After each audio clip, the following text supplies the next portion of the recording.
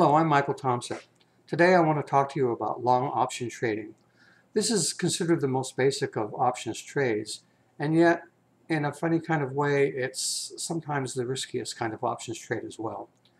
When you buy a long option, you're hoping that the underlying stock will move enough points in enough time so that you can sell that option at a profit, or in some cases so you can exercise the option and either buy 100 shares with a call or sell 100 shares with a put.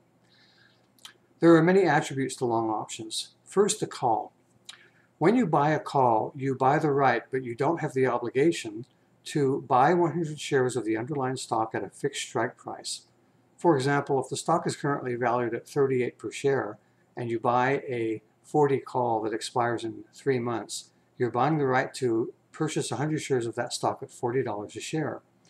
So let's say that the stock rises to 45. Now you have two choices before expiration.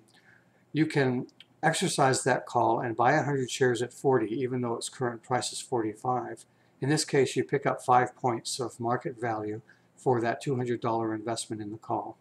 We're assuming that the call cost $200, and so that's why you subtract the cost of the call from the increase in the market value. The other thing you can do in this point is you can sell that call. Now it has 5 points of intrinsic value at this point, which means that the current price of the stock is 5 points higher than the call strike. So in this case, you would have paid $200, and then on the last trading day, for example, selling the call for $5, you make a profit of $300. A put is the opposite. With a put, you're hoping the value of the stock goes down. And if the stock does go down far enough, you'll make money on the put. When you buy a put, you're buying the right, but not the obligation to sell 100 shares of stock at the fixed strike. So for example, if the stock today is worth 38 and you sell a 35 put, you're hoping the stock will fall enough below that level so that you can either sell or exercise that put at a profit. Because you've paid $200, let's say, for the put, you need the stock to fall to 33 in order to break even. 33 would be 2 points below the strike of 35. If it falls below that, you have two choices again. You can either sell the put for a profit, or you can exercise the put, which gives you the right to sell 100 shares of the underlying stock. But what if you don't own 100 shares of the stock? What happens in this case is you exercise the put and you sell the shares at the fixed price at the same time you buy 100 shares at the market price, and in effect you get the difference. So in this case, if the stock had fallen to 30, you would exercise the put and sell 100 shares at 35 and at the same time buy 100 shares at 30 and keep the difference of $500 profit. There are a couple of problems with long options, however. 3/4 of them tend to expire worthless if held till the date of expiration. And the reason for this is that you're constantly fighting time decay. When an option is priced, it includes a time value premium. And what this simply means is that the closer it gets to expiration, the more time decay comes out of the value of that option. So as expiration approaches, time decay accelerates. And so in the last month or two, it's very difficult to offset that time decay. For example, you might have an option that's gone in the money and it might be increasing at a good clip. However, the time decay is outpacing that increase in value, and so you're breaking even or maybe losing money. Time decay is a great enemy to a buyer of an option, whether call or put.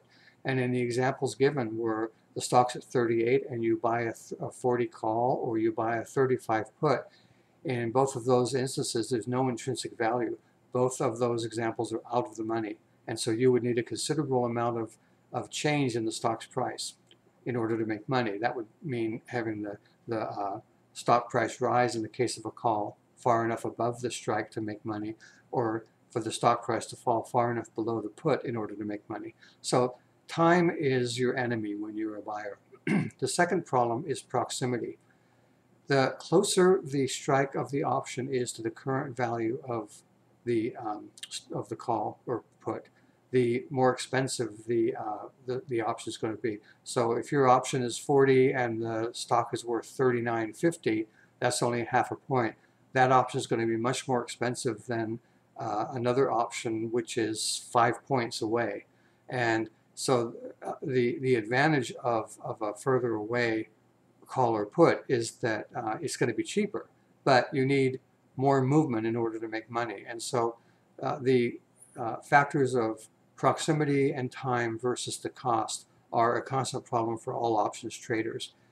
When you buy an option, you're actually taking on considerable risk because there's a 3-to-1 chance that it will not be profitable by the time of expiration. Options held to expiration expire worthless 3/4 of the time.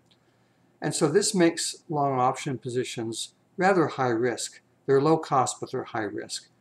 Ironically, when you first open an options account and you're a relatively inexperienced options trader, your brokerage firm will let you buy options, but not much else. And so even though there are safer strategies, such as covered call writing, for example, you're restricted to just buying calls and puts because you're inexperienced in these other matters. And so you're limited to transacting something with not much of a chance of profitability and actually a rather high risk. But for most people, long options, either calls or puts, are a good starting point. So that's a good place to begin understanding how options work.